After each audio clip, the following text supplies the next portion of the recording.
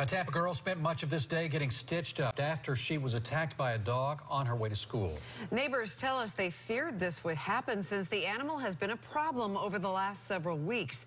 News Channel 8's Candace McCowan joins us now live, where neighbors have reported this same animal before, right, Candace? Yeah, Keith, Stacy, good evening. Hillsborough County Animal Services says they have received a call about this dog before because it's been running around without a leash and often appeared aggressive. And as I entered the gate into the park, the black dog said, ah, and I said, ah, and he ran.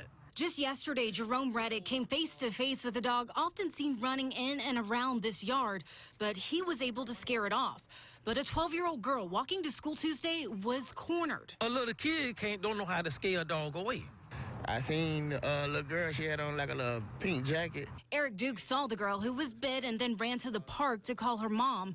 Dukes tells me the dog also approached his son in an aggressive manner, prompting him to walk his son to school daily. He said the dog was down there, they just been barking and trying to cut across the street, but he kicked at him and they ran on. Investigators tell us the dog pictured here belongs to Mike Coleman, but when we knocked at Coleman's door, he told us a different story. It's a straight dog.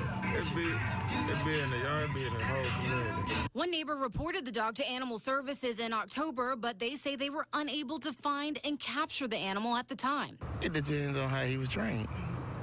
So it depends on if he was trained to hurt somebody, yeah, he gonna hurt somebody. If he bit her, he was hurting, he was looking to hurt something. Neighbors with kids are thankful the girl wasn't seriously injured, and the dog is now off the street. Do you have kids? There's other people with kids? Somebody need to go and catch him and put him away so he won't hurt nobody else. Yeah, and I did speak with Animal Control today. They tell me that the owner did surrender the dog to them earlier today. As for that girl, she is expected to be okay. Keith, Stacy? So what's next for the dog? I guess that's the question. Yeah, as is customary, that dog will be in quarantine for the next 10 days. What will happen after that remains to be seen.